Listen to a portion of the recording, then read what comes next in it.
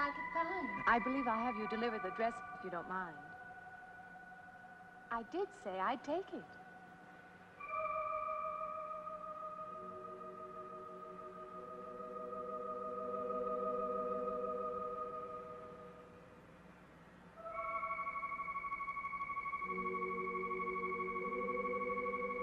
What's the matter with her?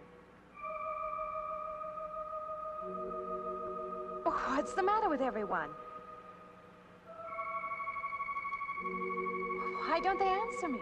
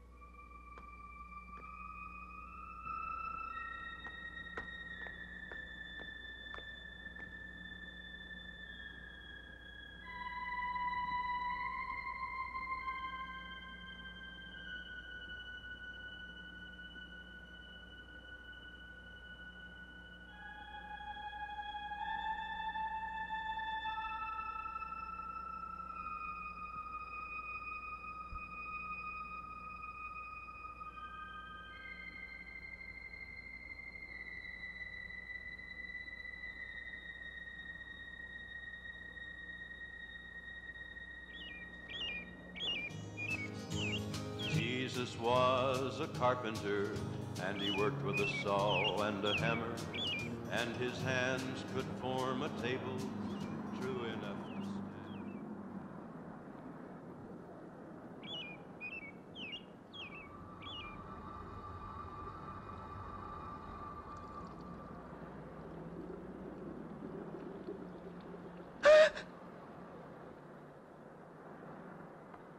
stand. What is it? That man! I didn't mean any harm. I just stopped to get a drink. No. No. It was that man. That man. There was someone else there. That strange man was there. Now look, you've had a fright. Hysteria won't solve anything. Now control yourself. Look, I'm Dr. Samuels. My office is right across the street there. You've had a shock. If you would like my assistance, I'll be glad to offer it. Thank you. Could I come with you now? Certainly. I'll take her over to my office. We'll see that she's all right.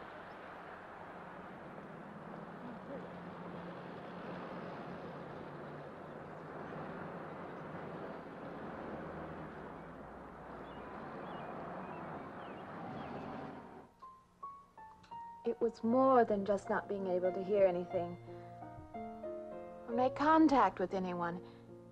It was as though for a time I didn't exist. As though I had no place in the world, no part of the life around me. And then you saw this man. Yes. You'll excuse my back, but I wanted to get some of that written down.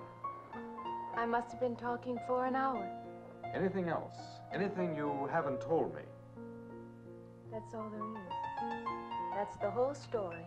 He's been following me. That's all there is to it. It isn't that simple, though, is it? What do you mean? He could hardly have been in the park this afternoon, or one of us men would have seen him. And that night in the hallway, you said yourself the landlady came up a minute later, and she didn't see him, did she? What are you driving at? It's been less than a week since you were in a car that crashed into the river. How you got out of that, no one seems to know. But that experience must have been a serious emotional shock. You think I imagined all of it, don't you? You think I'm insane? I didn't say that. I don't mean that. I'm a competent person. If anything, I'm a realist. I'm not given to imagining anything. Hogwash. All of us imagine things. Have you never heard two men talking behind your back and imagined they were talking about you? Have you never imagined you saw someone you knew and walked up to them and found they were a perfect stranger? I don't see what this has to do with it. The point is this. Our imaginations play tricks on us. They often misinterpret what we see and hear. Do you agree? I suppose so. If that can happen in ordinary times, go a step further. Look what can happen in a high fever or following a serious emotional shock.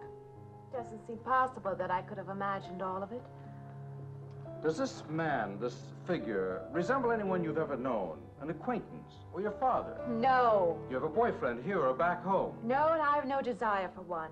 Never? No. I'm surprised to find myself saying that.